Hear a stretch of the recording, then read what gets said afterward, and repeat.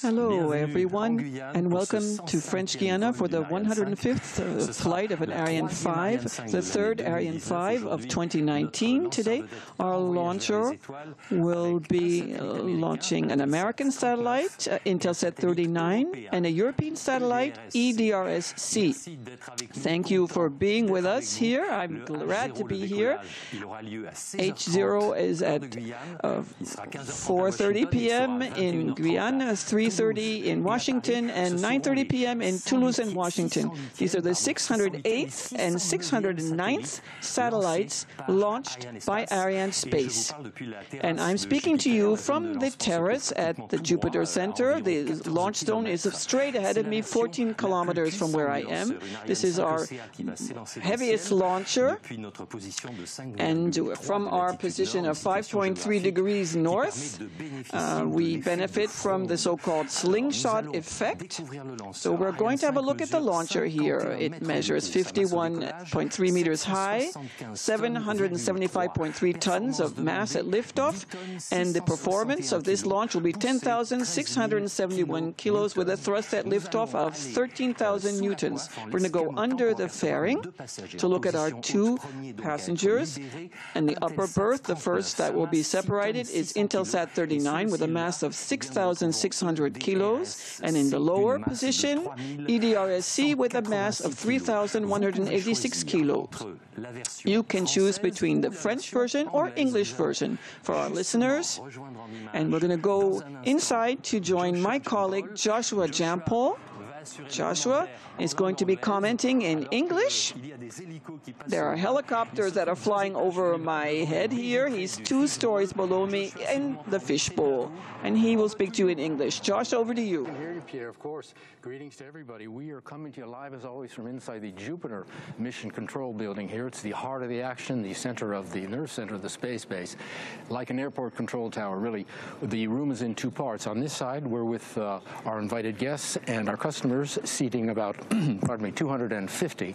If you look behind us through the glass down into what they call the fishbowl, you can see the operational teams. Today, 50, 60 people, depending on the mission, working there. If you look farther back, all the way to the wall, you can see on the screens a lot of information coming in. I know it's hard to read all of it, but we'll get to it, try and explain some of it.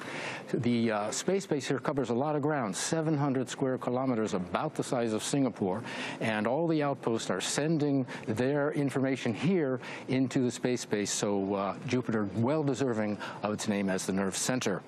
Now, we are very happy to have with us Arianespace Vice President for Missions, Operations and Purchasing, Luce Fabriguet. I've got a date with her over here, so come on, you can meet her. Hello, Luce. Hello, Josh. How are you? Fine, thanks. All right, we won't keep you too long, just a couple of questions. Flight 249 tonight is the 7th launch of the year for Arianespace. What makes it special? Our customers make it very special today. We are going to launch for Intelsat and Airbus, 2 long-standing customers for Arianespace. So let me first welcome them here at Jupiter Center, and all our guests here at Jupiter, and all of you watching the live stream. Now, you mentioned long-standing, faithful customers. How far back does the partnership go? For decades, with Intelsat, we have launched the first satellite for them in 1983. And today, we are going to launch Intelsat 39. And Intelsat 39 will replace Intelsat 902 that was launched from here 18 years ago in August 2001. Mm-hmm. Regarding EDRS, we are going to launch for our customer Airbus, and with Airbus we have launched more than 130 satellites already, and EDRS is a very important mission for us. It's a key mission for us to guarantee the European access to space. And today, EDRS will contribute to the space data highway, and this is an important highway, new highway, to accelerate the transfer of data from a low Earth orbit satellite to the ground, to all of us. Very good. Okay. Can you describe the mission a bit further? Give us maybe some facts and figures, some numbers people can remember. So today we target to launch at 4:30 p.m. The launch vehicle we head towards the east. It will fly over the Ocean Atlantic, then over Africa. And we will separate the first satellite, the large one, after 29 minutes of launch. And then we will separate the second one, EDRS-C, around 4 minutes later. The satellites are going into geostationary transfer orbit, right? What exactly is that? It's very efficient orbit to reach the geostationary arc. We will separate both of them on this elliptic orbit. It's an elliptic orbit with a perigee at 250 kilometers. Apogee at the altitude of the geostationary arc, close to 36,000 kilometers, and we will inject them with a huge speed, close to 9 kilometers per second. Okay, very good. I know you want to go to work. You're going to work right in here. Just stay with us 30 seconds because I need you. You're going right in there, which is what we call the Arianespace flight desk. We're going to see some shots of the colleagues that you're going to be sitting with, the Roland Lagier and others. What's the role of the flight desk? So here we are connected with all the teams here in Jupiter and also in the control centers. We fully rely on these teams, and we have the final say on the decision to launch. Okay, final say. Luce Fabricate, you better get back to work. Thank you so much. We'll be back with Luce at the end of the broadcast. For now, thousands of people from across Europe are working on a Europe's space effort. For more on that, we go back outside to Pierre.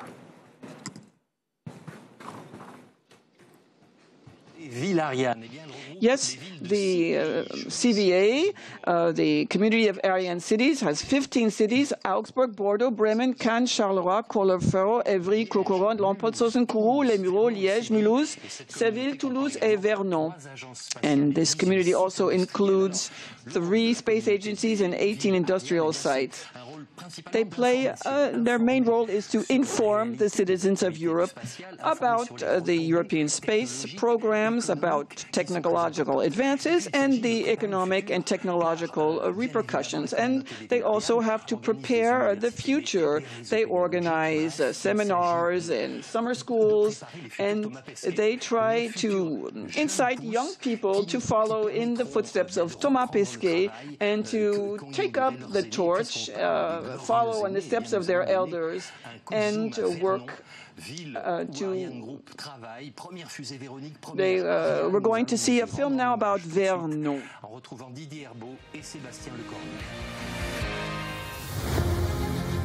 Ce soir, nous sommes réunis pour le 3e lancement Ariane de cette année, avec un lanceur qui va porter haut les couleurs de notre ville de Vernon. Vernon s'investit dans la communauté des villes Ariane avec un support très actif de conseillers municipaux passionnés d'espace et de son histoire. Ce symbole de la ville, ainsi emporté vers l'espace, rappelle l'attachement historique de Vernon à son activité spatiale. 75 ans de présence et d'histoire sur le plateau de l'espace, 40 ans de vol Ariane depuis 1979. C'est pour cela que l'établissement Ariane Group de Vernon s'engage aux côtés de la municipalité et des établissements d'enseignement dans des actions visant à la découverte de nos produits et de nos métiers. Aujourd'hui, avec l'ensemble des Vernonnais et la communauté des villes Ariane, nous sommes heureux de parrainer ce vol d'Ariane 5 en apposant le blason de la ville de Vernon sur la coiffe de la fusée. Véronique, Vesta, Vulcain, Vinci, le V de Vernon a toujours été associé à l'aventure spatiale. Et depuis quelques années, avec Sébastien Lecornu, ce site a été transformé en véritable campus de l'espace avec bon nombre de grandes entreprises. Aujourd'hui, avec tous les Vernonnais, nous sommes très fiers de nous envoler avec Ariane 5. Vernon a une grande tradition industrielle, notamment avec la filière aéronautique et aérospatiale. Cette tradition, on va continuer de l'affirmer dans les années qui viennent, avec bien sûr le début du programme Ariane 6, avec les recherches sur le programme Prometheus qui va inventer une nouvelle génération de lanceurs, avec bien sûr la montée en puissance et en charge du campus de l'espace, avec l'ensemble de ces formations, de ces également sous-traitants, de cette filière qui s'organise autour du campus technologique. Cette tradition industrielle, cette histoire industrielle, non seulement on la célèbre avec ce parrainage de ce lanceur Ariane 5, On va également continuer de la réaffirmer dans les années qui viennent, puisque le V de Vernon reste fondamentalement attaché à l'histoire aéronautique et aérospatiale.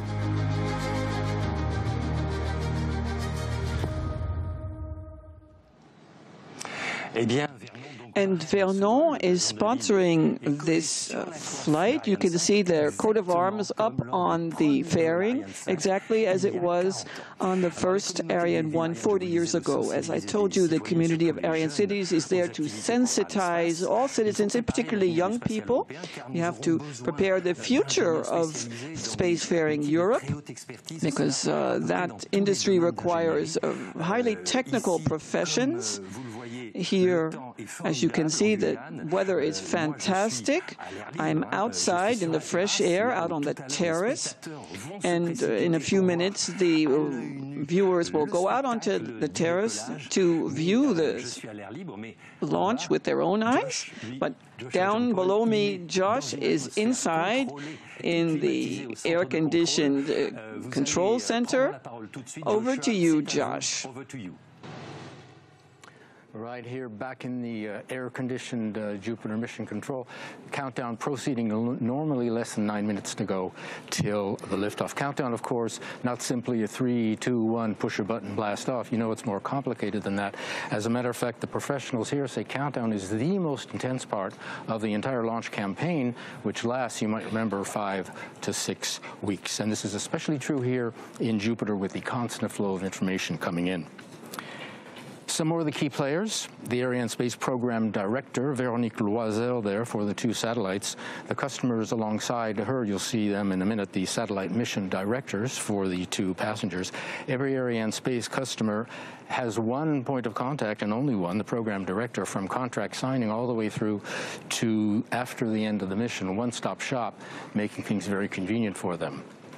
Here in Jupiter, you can see all the operational teams, but in fact, to launch Ariane or Soyuz or Vega effectively and safely, we need a lot of help from security people. We need help from the Army and the Navy. We need firefighters and a lot of other professions, the same as in any other business.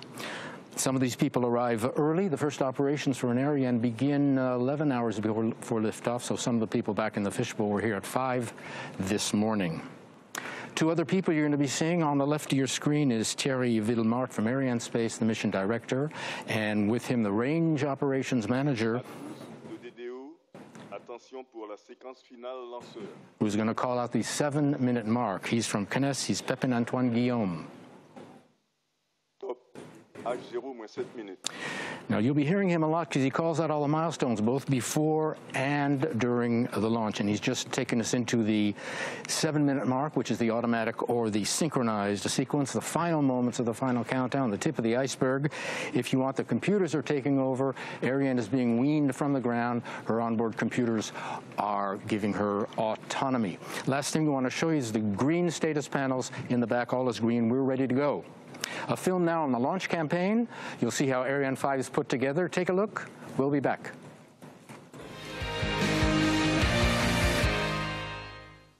Mon rôle dans la campagne est de planifier et de coordonner avec l'ensemble des équipes opérationnelles toutes les activités d'assemblage et de contrôle du lanceur, d'intégration de la charge utile et de la préparation des installations sol afin que tout soit prêt pour le lancement. La campagne lanceur a démarré le 12 juin au bâtiment d'intégration lanceur. Là se sont déroulées les opérations d'intégration du lanceur et les contrôles pneumatiques et électriques de bon fonctionnement. Le lanceur a ensuite été transféré au bâtiment d'assemblage final le 5 juillet. Bonjour, je suis le chef de mission et j'ai donc en charge la préparation avant la campagne et la coordination pendant la campagne de lancement de toutes les activités déroulées sur le centre spatial en interface avec les satellites. Pour ce lancement, nous accueillons sur le lanceur le satellite Intelsat 39 en position haute et le satellite EDRS-C en position basse. Intelsat 39 est arrivé en Guyane le 24 juin et a été transféré au bâtiment S5 avec tous ses équipements de support pour la campagne. Les opérations se sont nominalement déroulées.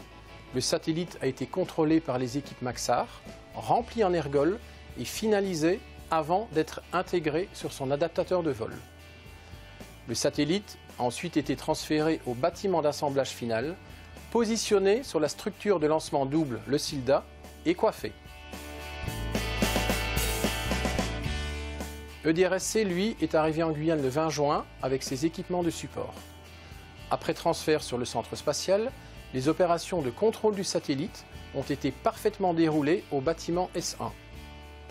Le transfert du satellite au bâtiment de remplissage s'est déroulé avec le CCU3 qui nous permet de garantir pendant le transfert toutes les conditions d'environnement du satellite.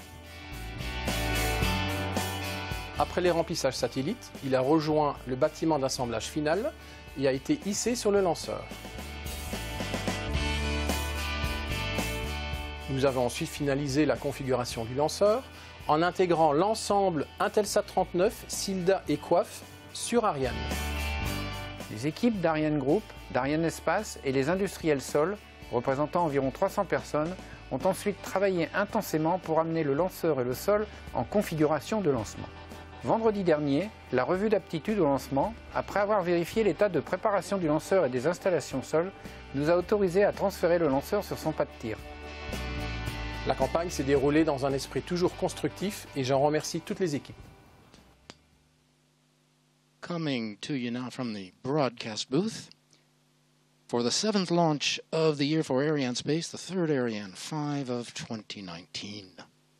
Some 1,700 people are working around the space base in all for a launch of Ariane.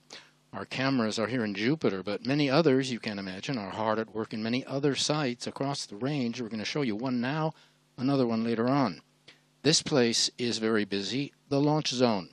Here the launch management teams are working under the direction of the Launch Complex Operations Manager, Philip Harris. You saw him in the video on the launch campaign. The work done up there carried out by 2 teams, one responsible for executing flight chronology, the other for verification of the flight worthiness of the vehicle itself. The Launch Complex Operations Manager heads up the group responsible for execution of the chronology, and he coordinates with Mission Control, that's us here in Jupiter, for final authorization to launch. And when all the conditions are right, and not before, he's the one who then okays the automatic sequence at the 7-minute mark, which we saw. In all, about 100 people up there working on going over the final checks and verifications on all parts of Ariane's launch systems. Final countdown, we mentioned, began at 5:07 this morning. The onboard computers were turned on at 9:12 and the flight program was loaded. Split-screen image here showing the propellant feeder arms in the middle of the launch vehicle. We're going to pull back, you'll get a better picture in just a second. Liquid hydrogen going in on the left, liquid oxygen on the right. What are they doing? They're putting propellant into the upper stage tanks. And you'll see these arms pull back at 7 seconds before ignition. They're hidden just behind the upper stage there, along, if you see ESA and Ariane on the back of the gantry, that's where they are. One of the last things you'll see before liftoff, we'd like to take just a minute to point it out. Under 2 minutes, the electrical power supply has been switched from the ground to onboard. That's one of the last things on the list. So little by little, Ariane 5 is becoming more autonomous and ready to go. And you can see here in Jupiter, the invited guests have begun to make their ways outside to watch the liftoff. Bright daylight today. We haven't seen a daylight launch in a while. There are 2 terraces on either side of the building that give a fine view onto the pad. Ariane's trajectory takes her almost right over us here in Jupiter. Guests get a fine view. DDO is going to call out the 1-minute mark, and we will be into the final 60 seconds. Top, H0 moins 1 minute. I don't know if you heard that, but the DDO called out 1-minute mark. Give us a chance to say hello to all of our friends at Intelsat in the U.S., Maxar in the U.S., Airbus Defense and Space, OHB, locally to the French Guiana sites, to our industrial partners, ESA and CNES, and to all of you following on the internet. We hope you're enjoying it. We're going to cut away and let you listen to the DDO as he will call out the final seconds. Watch for the cryogenic arms to open. That sets the ball rolling. Enjoy the liftoff.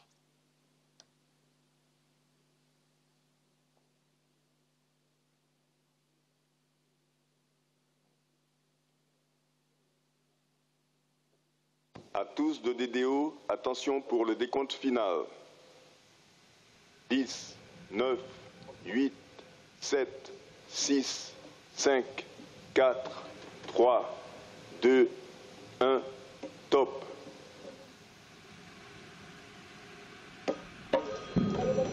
Allumage du Vulcain. Allumage des EAP et décollage.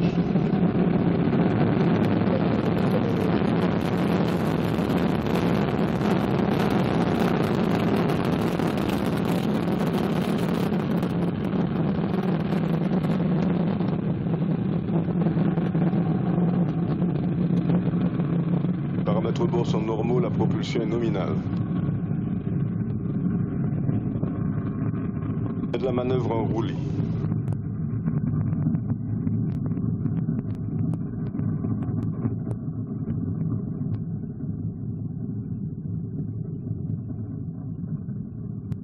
Les paramètres bord sont nominaux. So at 16:30 local time and right on time, Ariane 5 began her mission lifting off from the ground here in French Guiana with a lot of fire and with 2 new satellites rising into the bright blue sky. Wonderful pictures, trailing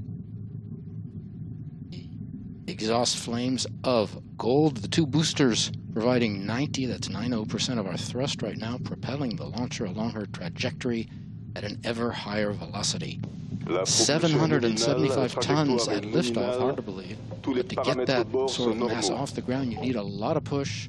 And push we have. Push you can see there. She's burning 5 tons of fuel every second. 2.5 tons are burning every second in each of the boosters. Plus the core stage, the middle stage, burning another 300 kilos of fuel every second.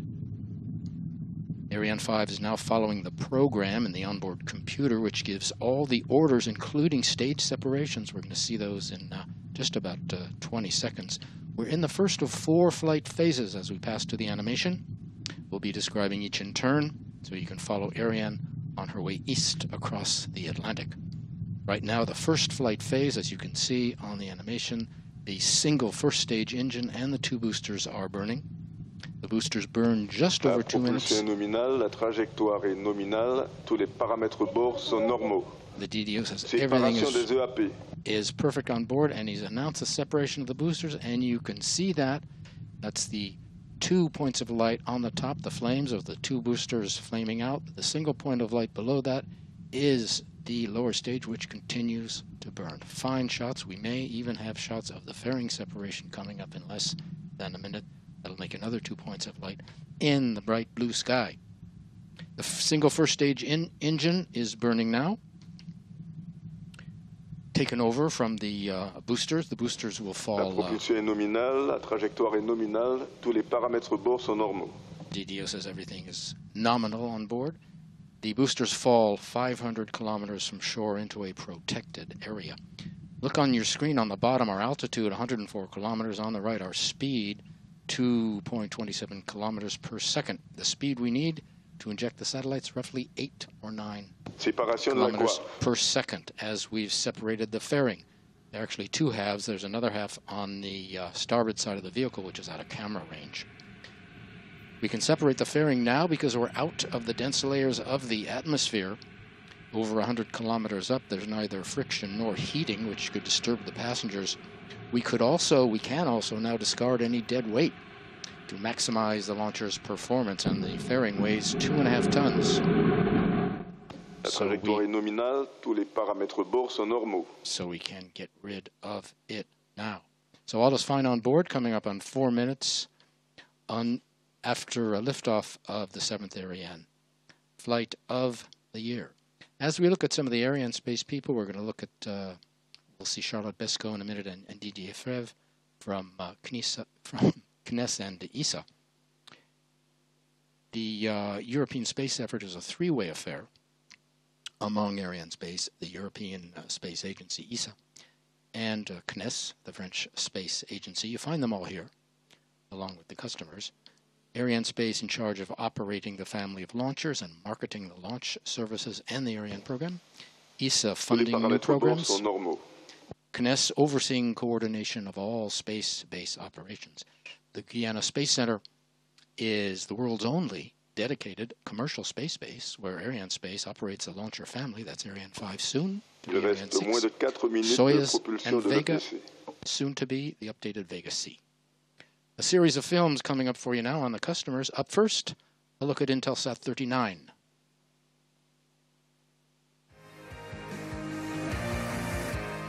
Hello, I'm pleased to welcome this third Ariane 5 ECA launch of the year with on board 2 passengers. Intelsat 39 for the operator Intelsat and EDRS-C based on a public-private partnership between the European Space Agency and Airbus. Regarding in particular Intelsat 39 satellite, Arianespace is proud for having been selected by Intelsat to launch ICE-39, which will be the 61st Intelsat satellite launched by Arianespace. This high-power communications satellite, with a mass of 6.6 tons, was built by Maxar in Palo Alto and will replace Intelsat 902. It will be located exactly at 62 degrees east orbital position. I would like to thank all the teams that have been involved in this program. First, of course, our customer Intelsat, which always relied on Arianespace, with a dedicated, very efficient teamwork all along the program.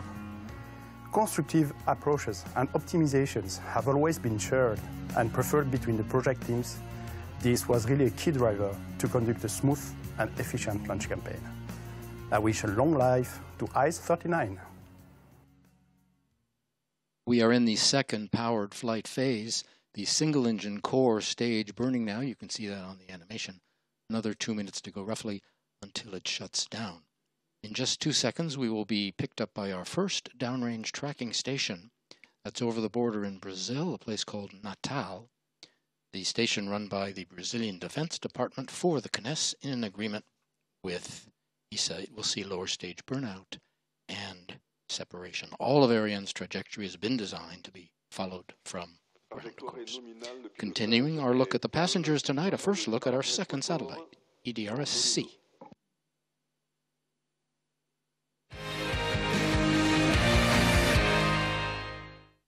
Welcome all to the European Spaceport for VA249 launch. As the Arianespace Program Director for EDRS-C, I am in charge of the customer interface and launch services mission preparation.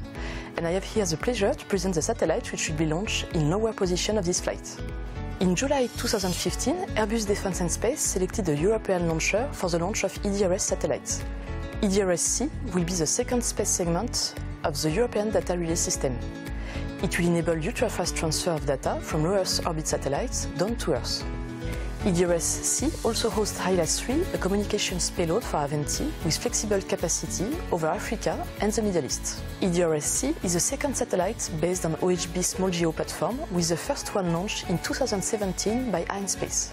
Over those 4 years, Arianespace and Airbus have built strong links of cooperation and coordination in the frame of the execution of the launch services contract. On behalf of Arianespace, I would like to sincerely thank our customer for their trust. The Space Data Highway, you might have heard about it, a public-private partnership between ESA and Airbus Defence and Space, an optical fiber network in the sky, comprising 2 geostationary satellites. The first, EDRS-A, was already launched in 2016. EDRS-C, tonight's passenger, also hosting Aventi's HILAS-3 payload. More on that in a film later on. And there's a third EDRS satellite, EDRS-D. It's in the works for the Asia-Pacific region. We are coming up on cutoff of the lower stage. You see on the animation the nozzle shutting down. And there's the separation of the stage, and you'll see the nozzle on the upper stage light up there. There we are. These 3 commands given by the onboard computer in about 13 seconds. The lower stage will fall into the Atlantic off the Gulf of Guinea. You remember our mass at liftoff, 775 tons. Well, we're down now after separation of the first stage and all the fuel gone. Total mass, 30 tons.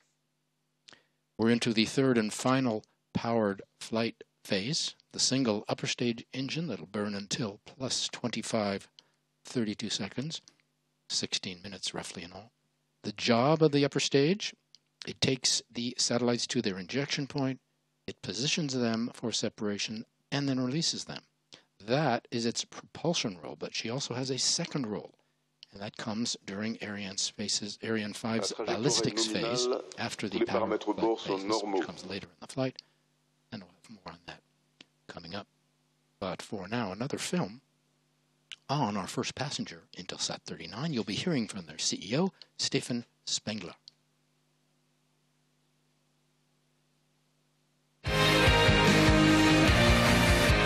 Hello, everyone. Thank you for joining us to watch the launch of Intelsat 39. Launching a new satellite is always an exciting time.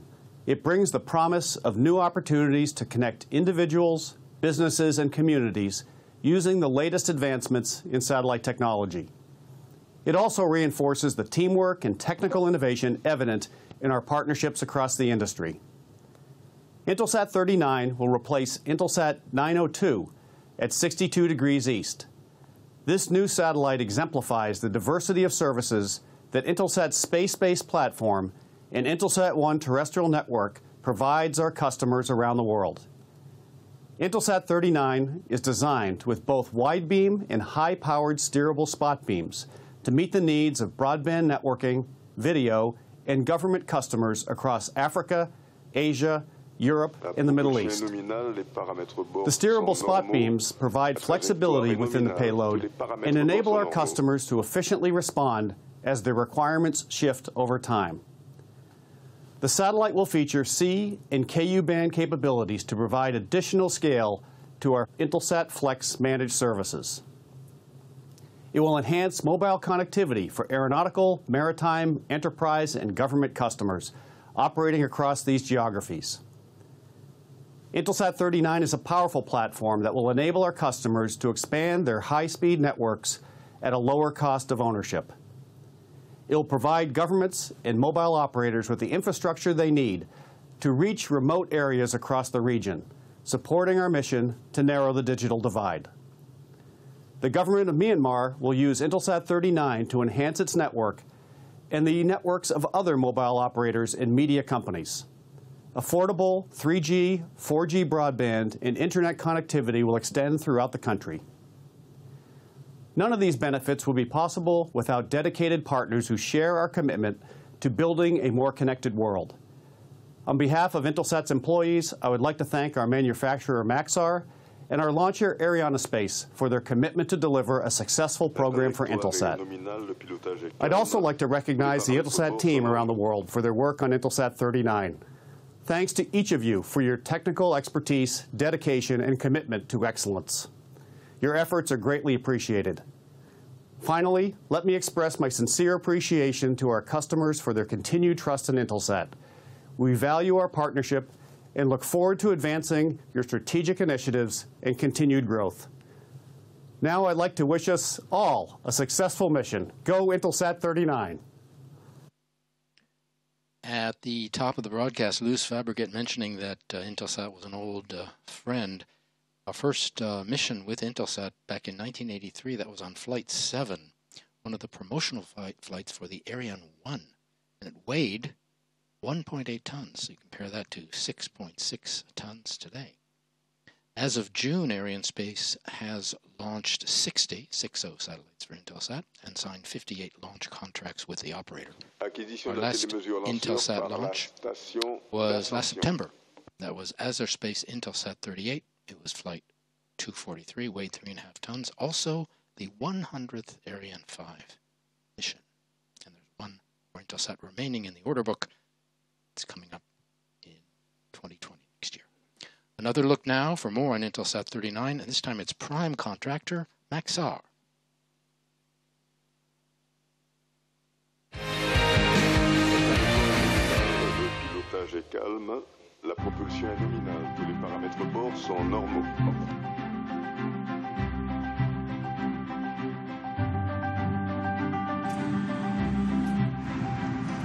Intelsat 39, the satellite that we're launching today, is going to replace satellite Intelsat 902 that was built by Maxar and was launched here in French Guiana in 2001. And that satellite was contracted for a lifetime of 13 years, so we're coming up on 18 years, so it's giving us close to 50% more life than we contracted for, so we're happy with that.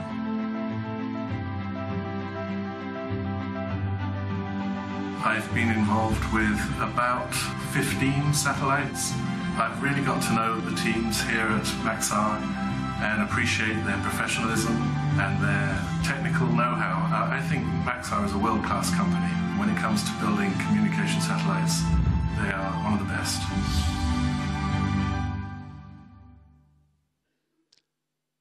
while you were watching that film, we were picked up by our next downrange tracking station. That's Ascension Island, tiny island in the South Atlantic, 10 square kilometers. NASA had a station there till 1989 when they closed it. ESA, the European Space Agency, decided to build its own. This is the 65th Maxar satellite to be launched by Arianespace and the 57th based on their 1300 platform. Our last Ariane launch, June 20th, orbited a Maxar satellite. That was Intelsat 7C. And there are currently 4 more Maxar satellites in Arianespace's backlog for upcoming missions. Roughly 10 minutes to go in the upper stage burn. You may have heard that Europe is developing the successor to Ariane 5, Ariane 6. More market-driven vehicle to meet customer needs and market changes, including electrical propulsion. Ariane 6 will, they tell us, have shorter and more streamlined launch campaigns. There are 8 Ariane 6s already in the Arianespace backlog, first launch 2021. Another look at EDRS-C coming up for you now. At Europe's Spaceport in Kourou, the new EDRS-C satellite is undergoing final preparations before its launch. An Ariane 5 will lift the satellite into geostationary orbit, where it will join EDRS-A, which was launched in 2016 as a hosted payload on Eutelsat 9B as part of the European Data Relay System. The European Data Relay System is a collaboration between ESA and Airbus Defence and Space, aiming to improve and accelerate data transmission from low Earth orbiting satellites to the ground. From their geostationary orbit, EDRS satellites can both see the low orbiting imaging satellite as well as the ground stations. Data from the imaging satellite is sent via a laser link to EDRS, which then transmits data via radio frequency to the ground stations. This process allows for longer and faster data transfers, creating the space data highway. EDRS is called a space data highway because it's likened to an optical fiber in the sky. It's a highway through which data travels at enormous speeds. In the case of EDRS, at up to 1.8 gigabits per second. And if you compare this to a conventional internet connection at home, you can say that it's about 100 times the speed that you get with your internet connection when you surf at home. So that's a real highway for data in space. The main features of EDRS are a high transfer rate achieved by the use of laser technology and a near-permanent availability, a result of the satellite's bird's-eye view from geostationary orbit. This results in a quasi-real-time availability of the data on the ground, a step forward from conventional systems that only allow data transfers for 10 out of every 90 minutes. EDRS is the first commercial system in the world to use optical communication between satellites. While the system has been jointly developed by ESA and Airbus, it is the latter who will operate the service. The launch of today's EDRS-C satellite is a fantastic opportunity for enhancing our space data highway system. With Space Data Highway, Airbus is the first connectivity operator of laser communication services. Already today, Space Data Highway links all the 4 Copernicus satellites near real-time to the Earth, and it will allow, with the second satellite, to have near real-time data of 2 Earth observation satellites at the same time. A fantastic innovation. Also, it will be, of course, a backup of the first satellite in case we have a problem. EDRS-C is the first dedicated EDRS satellite. It will provide additional capacity to the European Data Relay System, but also improve its robustness and further increase coverage. Once both nodes are fully operational, EDRS will be able to relay at least 50 terabytes of data every day. Today, ESA and Airbus are already working on a third node, EDRS-D, which will be positioned over the Asia-Pacific region and mark another step towards worldwide use of this breakthrough technology. The ultimate goal will, of course, be to achieve global coverage so that we can transmit imagery that is taken anywhere in the world to Europe within quasi-real time, meaning almost immediately. And there is a great future in using EDRS. With our new Pléiades NEO satellites, 30 centimeter resolution coming soon, From 2021 onwards, we will be providing you with more high-resolution, near real-time data for Earth observation applications, and I'm very proud of that. With higher resolutions and better imaging techniques, the amount of data provided by low Earth orbiting satellites will only increase further in years to come. Therefore, both ESA and Airbus are convinced that optical communication in space is a key technology, allowing us to fully exploit these vast amounts of data. EDRS is the beginning of a new era in space-based telecommunications, and the launch of EDRS-C is another step towards the completion of the space data highway. So EDRS adding lasers to space. Big improvement. That's the future. During the film, we were picked up by our next downrange station in Libreville, Gabon, on the west coast of Africa. It has been run by CNES for over 30 years and covered by an agreement between the European Space Agency and the Gabonese government. Tonight, a standard double launch to communication satellites, but throughout the long history of the Ariane family and Soyuz and Vega, Arianespace has launched for all types of missions and all types of orbits. On EDRS, a payload called Hylas-3, a short look now at its builder, Avanti.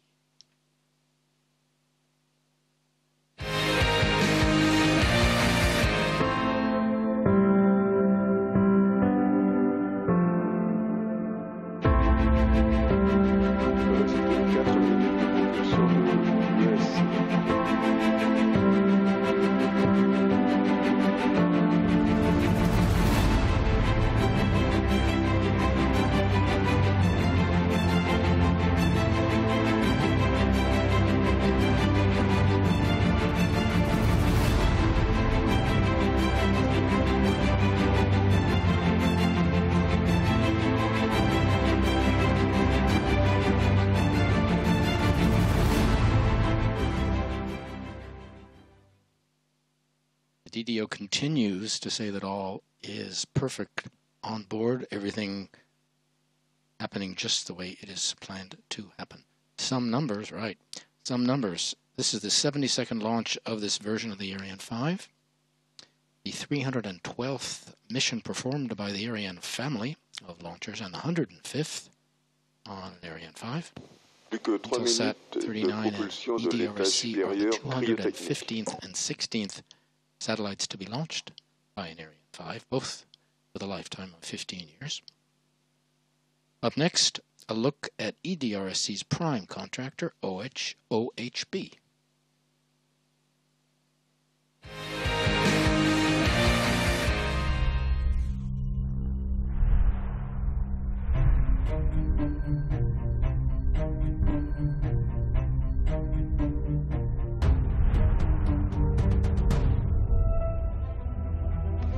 Acquisition de la télémesure lanceur par la station de Malindi au Kenya.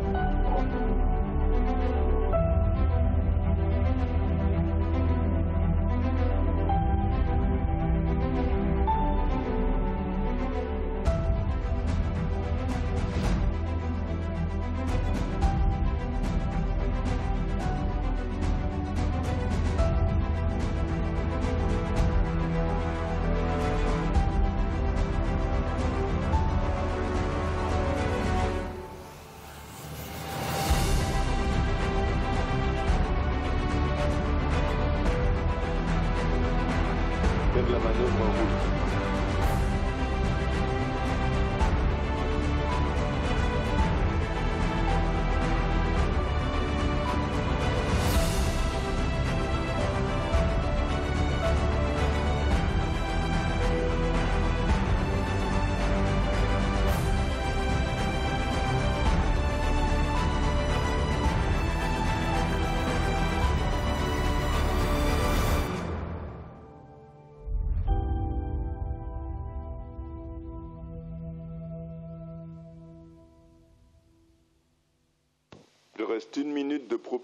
EDRS will be the 26th satellite launched by Arianespace, based on an OHB platform.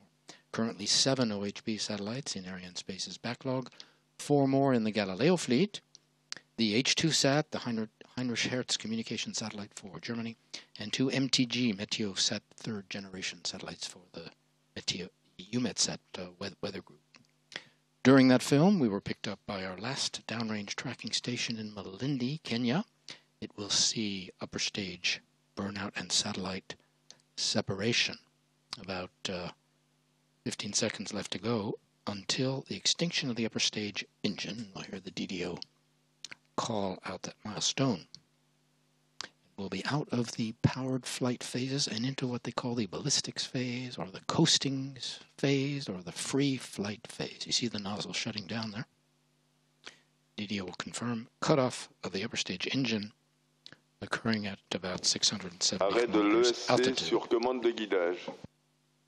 Our mass now down to 15.5 tons from 775.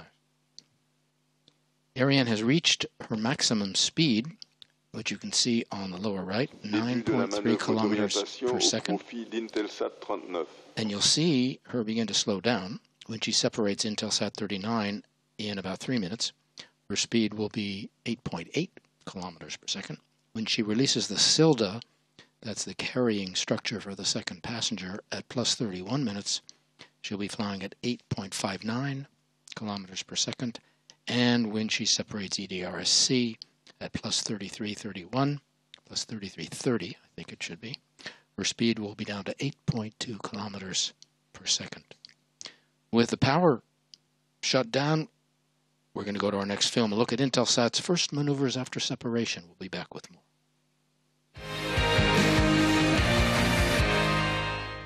Good evening. I'm Mohinder Guru, Senior Program Manager at Intelsat, and I'm pleased to be back in Kourou for my second launch campaign as the spacecraft mission director within the space of 10 months, this time on Intelsat 39. After separation from the Ariane 5, our mission team at the Long Beach Control Center will take charge of the satellite and will start commanding. First deploying the solar arrays, followed by 4 apogee motor burns and deploying all appendages, and 7 days of electric orbit raising using xenon thrusters to position the satellite to its initial IoT longitude of 55.3 degrees east. After completion all bus testing and phase 1 of payload testing, Intelsat 39 will be maneuvered to its final operational longitude of 62 degrees east, where phase 2 of the payload testing will be performed, with the goal of entering Intelsat 39 into service by October 2019. I would like to sincerely thank everyone at Arianespace, CSG, and Maxar Space Solutions involved in this endeavor. So go Intelsat 39.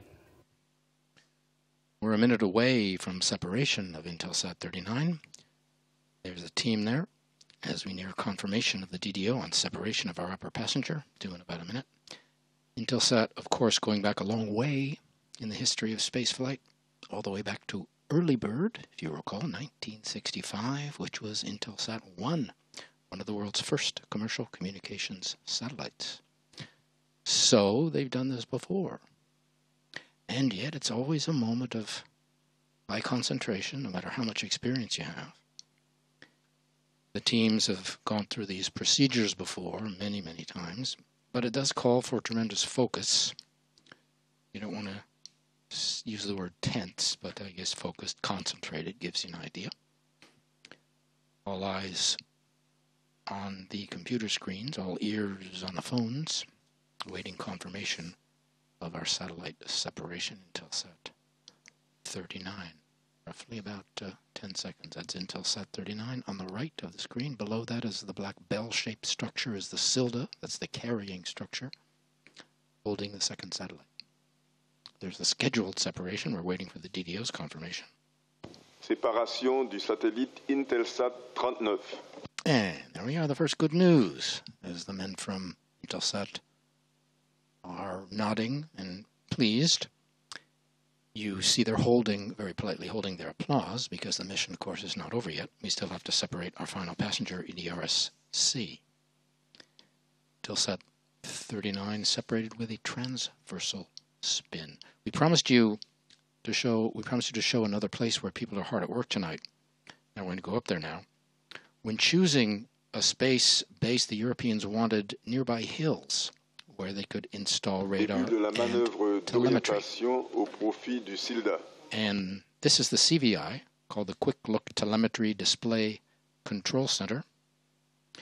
It's on a hill just behind us here in Jupiter. These teams have all the means for receiving and processing, storing and analyzing all the data coming in from the ground stations along Ariane's flight path. The downrange tracking stations follow the launcher, and right now these teams are following all the key flight data coming in by radar and telemetry to this post here. And they report the flight status, they report all that data on the launcher back to the teams here in Jupiter. And the announcements you hear made by the DDO come from the CVI. The information going to them first, and then relaying it here. Also to the flight desk, of course, and to the Launch Complex Operations Manager. All part of the great information flow from points across the space base back to Jupiter here. Coming up on Silda separation. You'll see that. The Silda will be pushed away from the mothership, just like the satellites were. And there you are. There's the scheduled separation of the Silda. Séparation du système de lancement double Ariane, le SILDA. And the DDO has confirmed it. Intelsat 39 signal will be acquired. The first signal will be acquired by its station in Australia. Going to another film on the Super Data Highway. Let me now introduce to you the head of EDRS infrastructure at Airbus, Mr. Matthias Wiegand. Good afternoon, Matthias. Matthias, could you explain what is the main mission of EDRS? Our launching customer is the European Commission's Copernicus Earth Observation Program.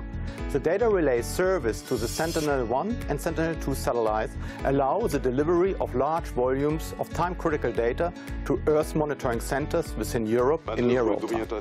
Before EDRS, a process that would typically take several hours. EDRS will be the second communication node, followed by a third satellite over the Asia-Pacific region by around 2024. Equipped with 3 laser terminals, EDRS-D will again significantly increase the communication capacity and its coverage. Thank you, Matthias. Let me now introduce to you the EDRS project manager at ESA, Mr. Michael Witting. Michael, since when has the EDRS service been available and how will EDRS-C contribute? The commercial EDRS service has been available since November 2016 via EDRS-C's sister payload EDRS-A. By the end of 2019, the system will also provide a fully European broadband communication service to the Columbus module of the International Space Station. From 2021, the Pléiades Neo Earth observation satellites will begin to use the Space Data Highway. Coming up in less than 30 seconds on separation of our final passenger, EDRS-C, as we look at the teams. Again, a moment of high concentration for them. They've gone through all these procedures before, just like the Intelsat people did. But again, the waiting, same suspense, this time for the second passenger. Tonight, remember, we're representing years of work for many of these people.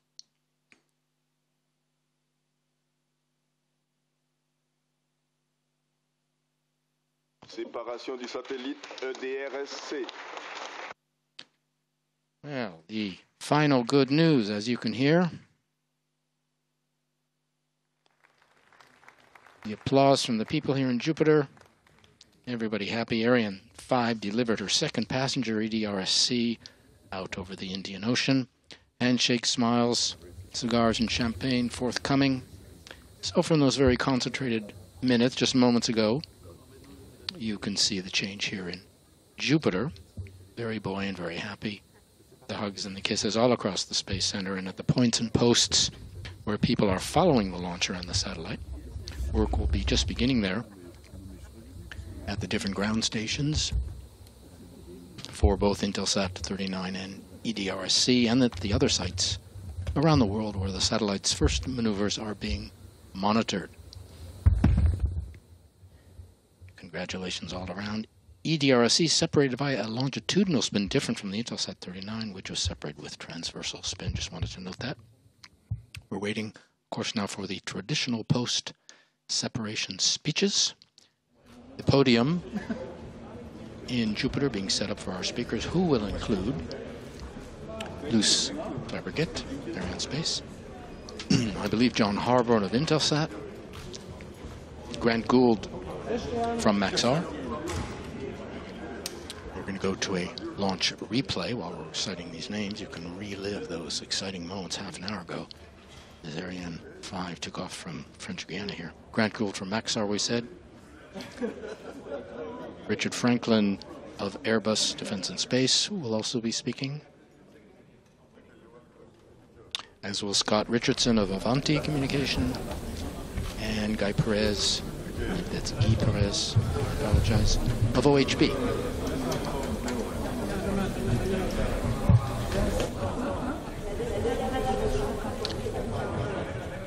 These shots from all the replay, from the replays at all the observation posts at the base, there are 6 or 7 observation sites from differing views, including view from the beach, which is very popular here with the locals.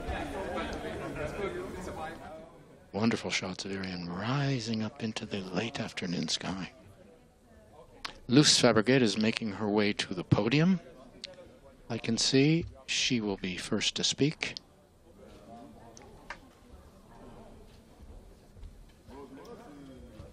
And the next voice you hear will be Luce Fabriquet of Arianespace.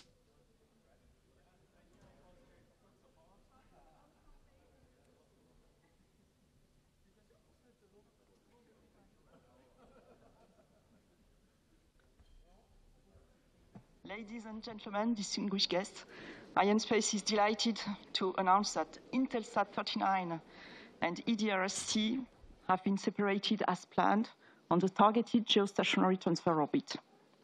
For the third Ariane 5 launch of this year, our heavyweight vehicle has once more performed flawlessly. Congratulations to all of you. Well done, Ariane 5. Let me first thank our customer, Intelsat.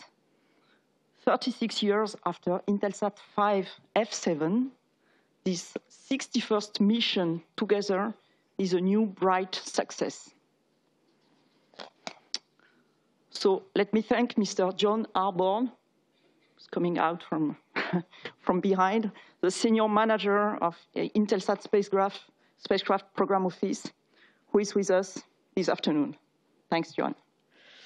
Thank you for your trust. And for this successful delivery of the satellite, I also want to congratulate our US partner, Maxar, and notably Mr. Grant Gould, also behind me, the spacecraft program manager, who is here with us today. Intelsat 39 marks the 57th satellite based on a Maxar 1300 platform that Arianespace has flown. Thanks for this partnership. Now, let me also express my deepest gratitude to our second customer and partner today, Airbus. On this day, we celebrate the 132nd successful mission together, since Marex-A flew aboard the 4th launch of Ariane, that was in 1991. What a journey, and here's to incredible partnership. Let me express my warmest thanks to you, Richard, to Richard Franklin, Head of Secure Communications, for sharing this moment here with us. Our journey does not stop here, as Airbus has entrusted 21 more of its birds on our launchers, and notably on Ariane 6 and VA249. So we are looking forward to welcome you again here and for all these flights.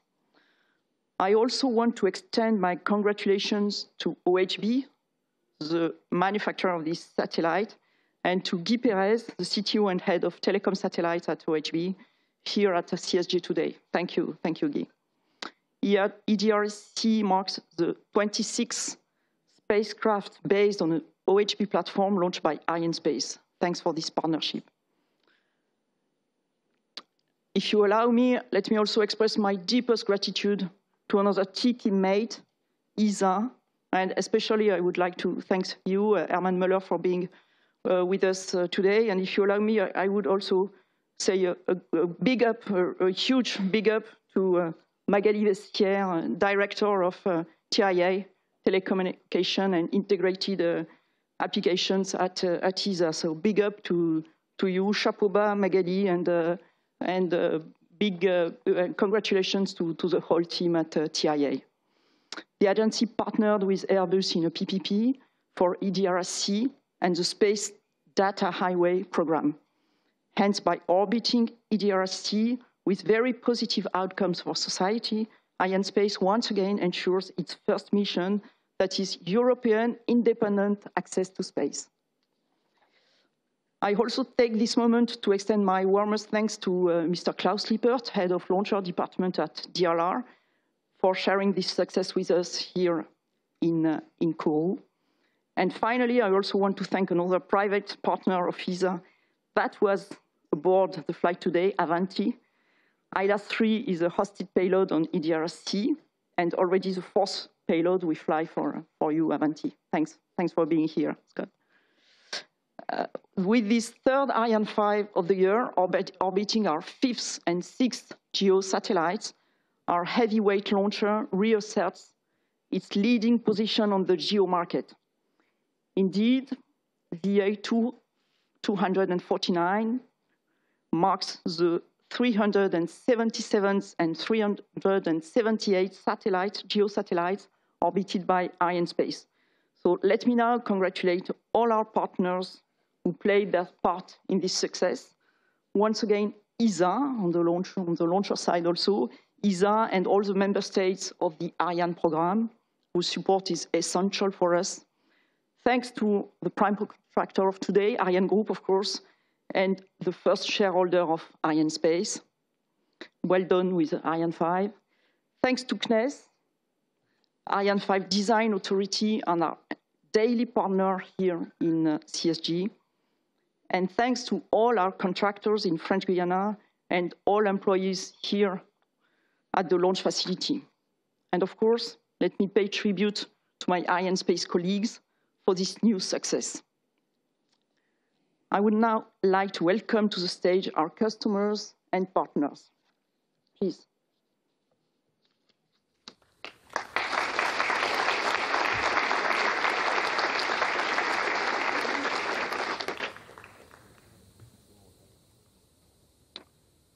Good afternoon, distinguished guests and colleagues.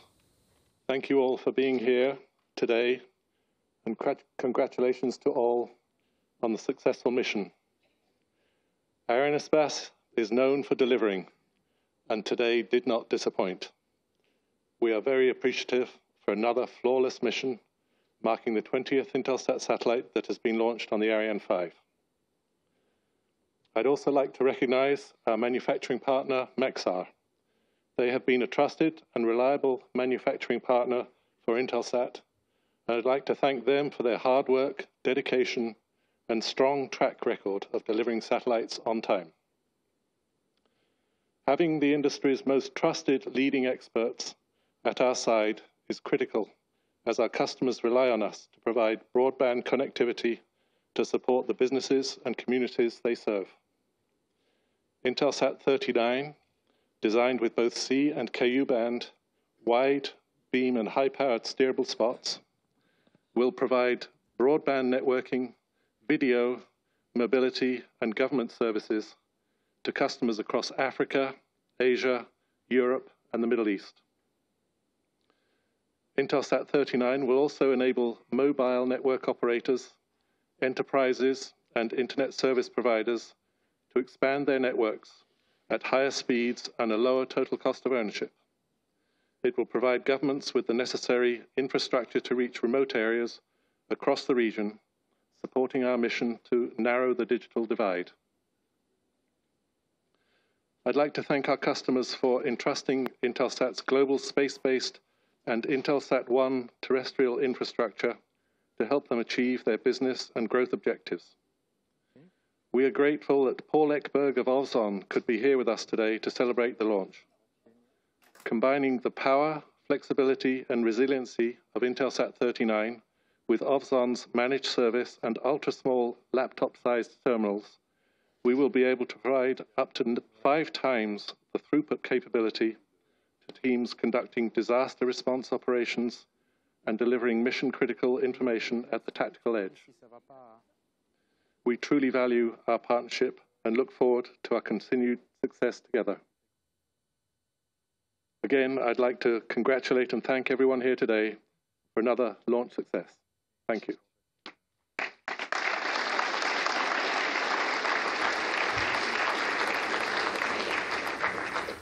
Good afternoon. I'm Grant Gould, Maxar Space Solutions out of Palo Alto, California. I'm a member of our launch vehicle team. Wow, that was some launch. I hope everyone here at Jupiter enjoyed watching that. I know I sure did from the console. It's a perfect way to end the launch campaign. John, thank you for the kind words directed towards Maxar. It was our pleasure to deliver for you the highly capable, flexible Intelsat 39 spacecraft, which happens to be replacing another Maxar spacecraft, which we launched here 18 years ago on an Ariane 44L. It's always fun working with you, and we look forward to future collaborations together.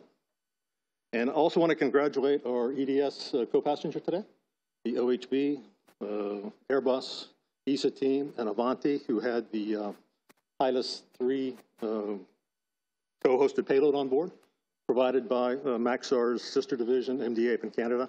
So congratulations to our friends and colleagues up in Canada as well. I'd really be remiss if I didn't give a quick shout out to the Maxar Intelsat 39 launch team, the best in the business. Thanks, team, for another great campaign. And Arianespace, thank you. Another successful ride to orbit, coming just 6 weeks after our last ride to orbit on VA249. We had our first all-electric platform on that launch. It's doing quite well on its way to its final geo-orbit location. So Maxar will be leaving the launch base soon, but we won't be gone for long. We'll be back later this year for an exciting small-sat mission on Vega, hopefully later this year, and we'll be back in 2020 with 2 delivery-on-orbit spacecraft, where Maxar is both the satellite manufacturer and the Arianespace customer. So till then, best wishes. And I'm part of the operational team. We have a tradition here of drinking champagne after the launch, and that's where I'm going to go now. So thank you.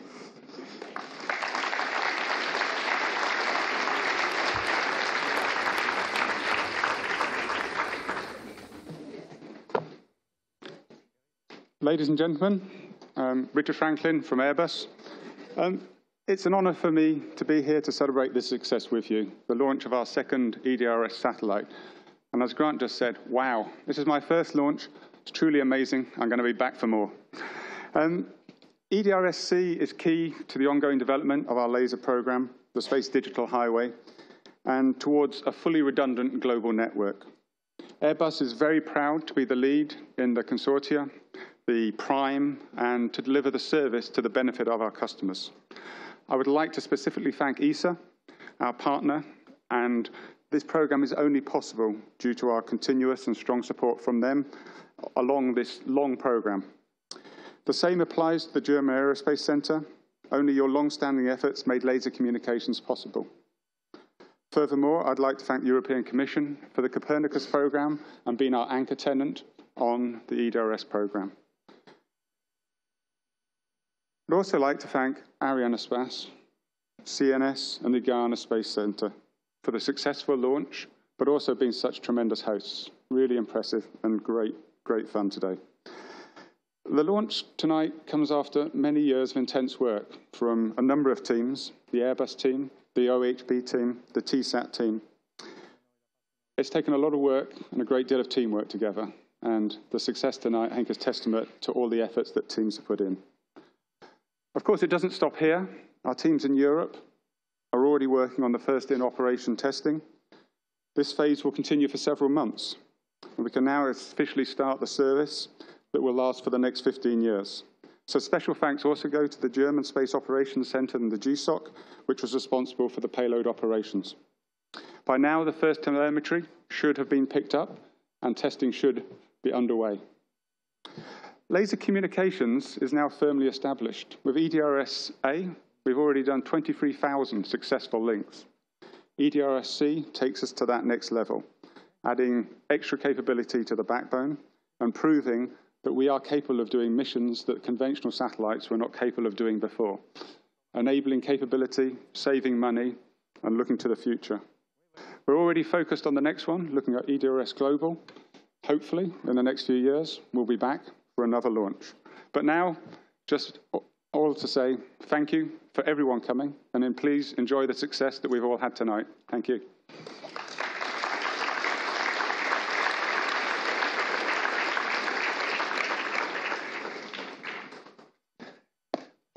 Messieurs, dames, ladies and gentlemen, permettez-moi, je vais faire mon discours en français et en anglais. And only a few hours left between now and cocktail time, so I will be quick. Au nom d'Avanti, je voudrais remercier Arianespace pour le 4e lancement réussi, ainsi que tous les autres partenaires de la mission, l'ESA, Airbus, OHB, et plus particulièrement MDA, qui ont construit la charge utile. On behalf of Avanti, I would like to thank Arianespace for our 4th successful launch together, and all other mission partners, ESA, Airbus, OHB, and especially MDA, who built the payload. Depuis 2002, cela a été tout un voyage, d'une boîte bleue à notre propre flotte, à laquelle ILAS-3 est désormais un ajout très bienvenu. Since 2002, it has been quite a journey, from a blue box, and there will be some people that know what I'm talking about, through lease capacity on Intelsat 903, to our very own fleet, to which HILAS 3 is now a very welcome addition. I would also like to congratulate Intelsat and their partners and wish them every success. Je voudrais également féliciter Intelsat et ses partenaires et leur souhaiter plein succès. En conclusion, Avanti compte maintenant sur un partenariat opérationnel fructueux avec Airbus tout au long de la mission, afin que nous puissions connecter les gens, les communautés et les continents à de nouvelles opportunités. In closing, Avanti now looks forward to a successful operational partnership with Airbus throughout the lifetime of the mission, so that we may connect people, communities, and continents to new opportunity, so that people can be more. Merci de votre attention et thank you for listening.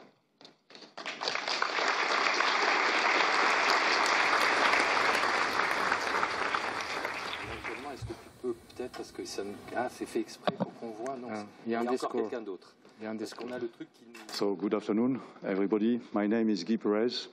I'm the CTO of OHB System. At first, I would like to say how wonderful was this launch.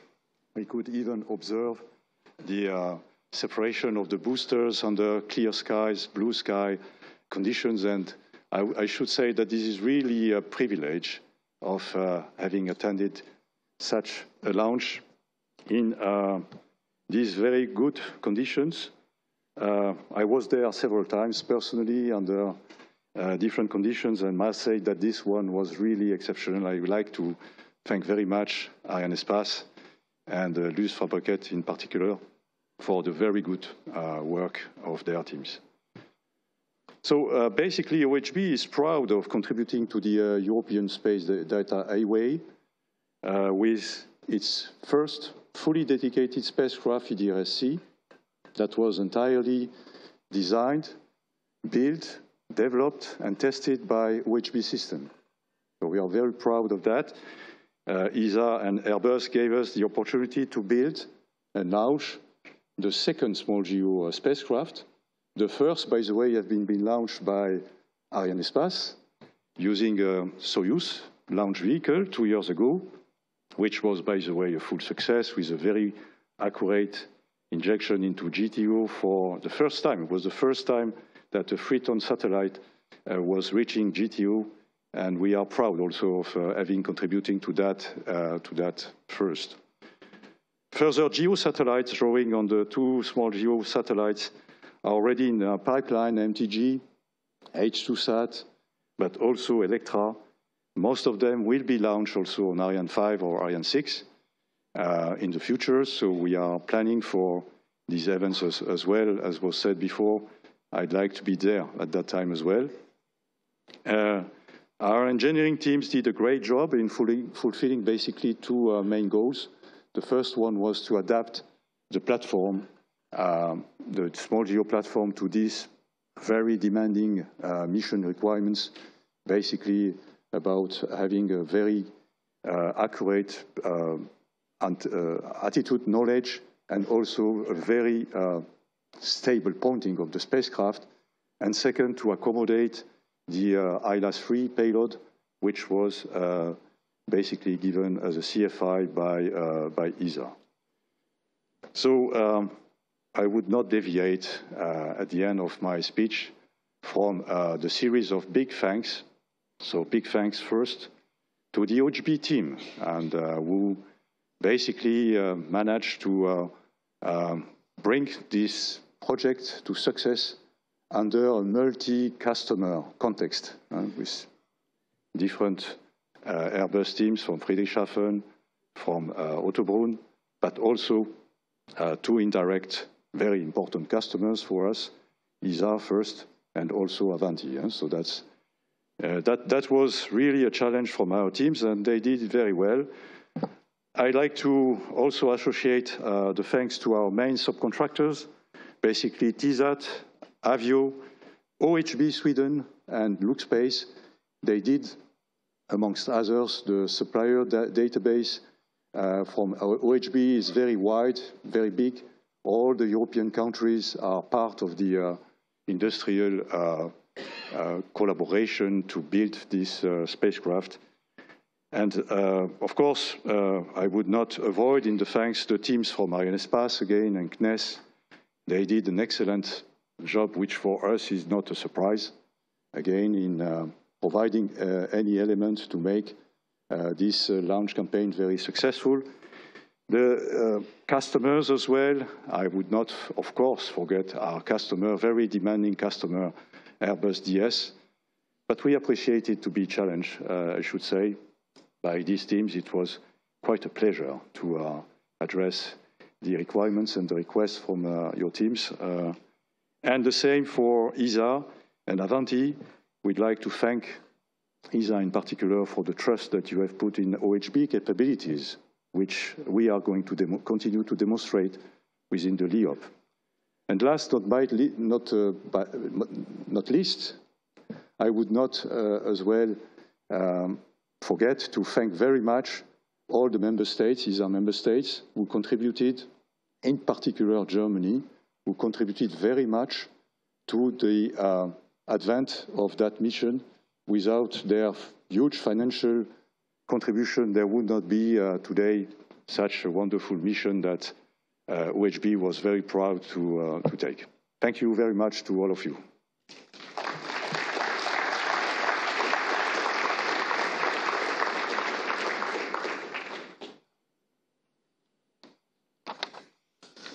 So again, congratulations to all the teams for this outstanding success. Long life to EDRS-C and to Intelsat 39.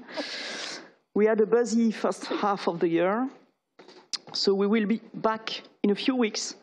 And in the meantime, I would like to wish you all the best summer. Thank you for your attention, and enjoy the end of the day or the evening or the night. Thank you.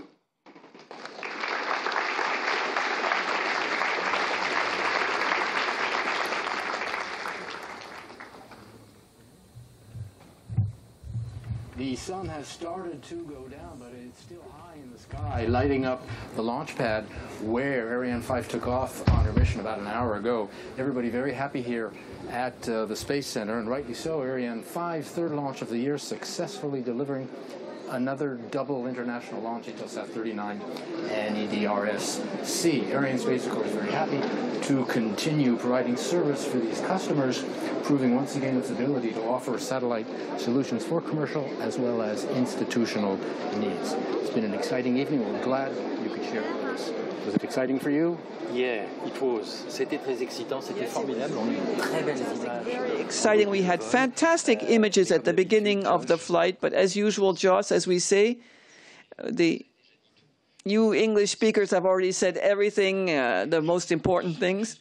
But I just wanted to say to you, I think that the Californians were not, I thought that Californians were not afraid of the sun, but you're the one who's wearing the sunglasses here. So here we had a wonderful afternoon here at the CSG, and we hope to see you again soon at the CSG, the Europe's spaceport. Have a wonderful afternoon and see you soon. Thank you. Thank you for watching. Please, so we'll say goodbye from Kourou over some lovely pictures of the liftoff, which you can again relive. We'll say goodbye. Any last words? Eh bien, je souhaite à tout le monde le... So all the best to everyone, and see you again at the CSG very quickly. Goodbye. See you soon.